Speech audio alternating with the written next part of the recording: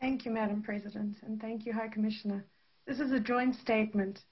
As states are undertaking extraordinary measures to curb the spread of COVID-19, we recognize the good faith efforts of many states to effectively protect the right to life and the right to health.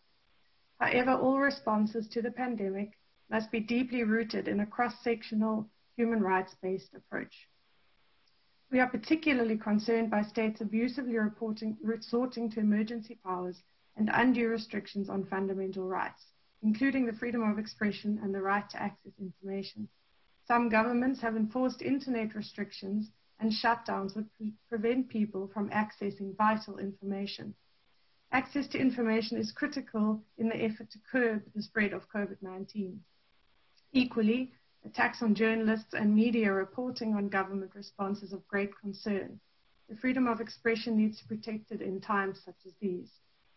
High Commissioner, we are further concerned by the expanding state practice to monitor and closely control people's movements, even at the cost of their privacy. Efforts to contain the virus must not be used to usher in a new era of expanded digital surveillance. We ask the High Commissioner to monitor the situation closely.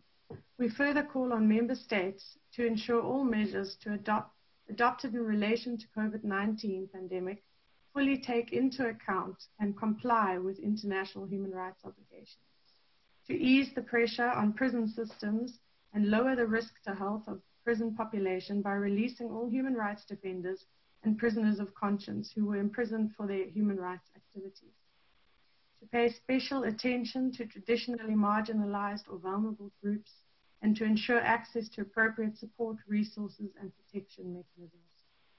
To ensure any use of surveillance to track the spread of the virus is limited in purpose and time, abides by strict and explicit human rights safeguards, and guarantees the right to the freedom of expression.